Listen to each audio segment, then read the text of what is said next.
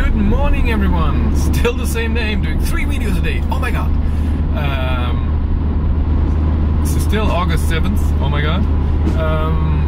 On my way to work here. In my stupid Fossil. I know.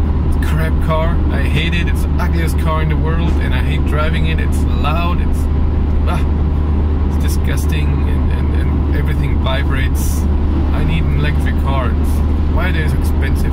Damn it. Okay.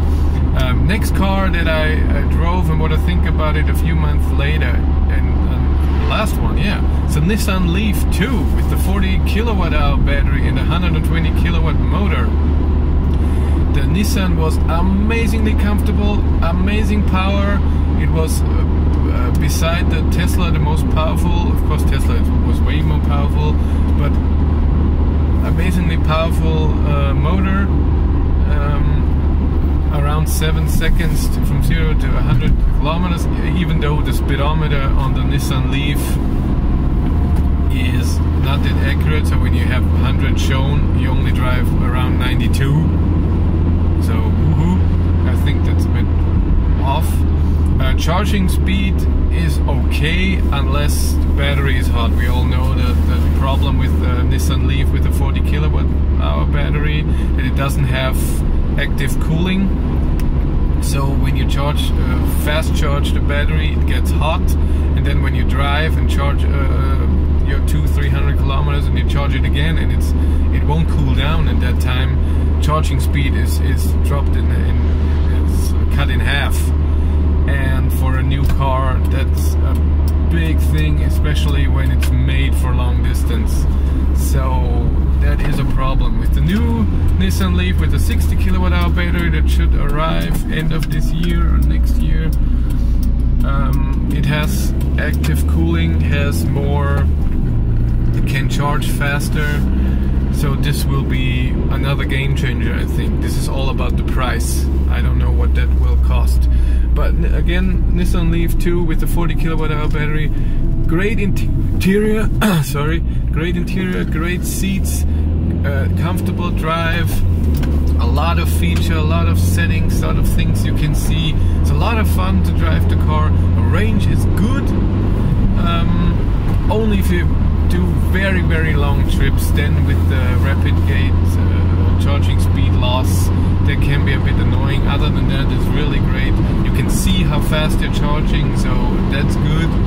So you know, oh, I'm slow, or it's a good speed. And so overall, Nissan Leaf is a great car. I liked it. Nice driving. What I retract was that the regen is not that great. I found out later from a few Nissan Leaf owners that the physical brake when you drive e-pedal only is being used when you're coming to a standstill, so under 10 kilometers per hour or something. So it's really all regen, and it slows the car down, and that's great, and that's a lot of fun. E-pedal driving was great, really, with one pedal, no brakes at all. Great fun, great idea.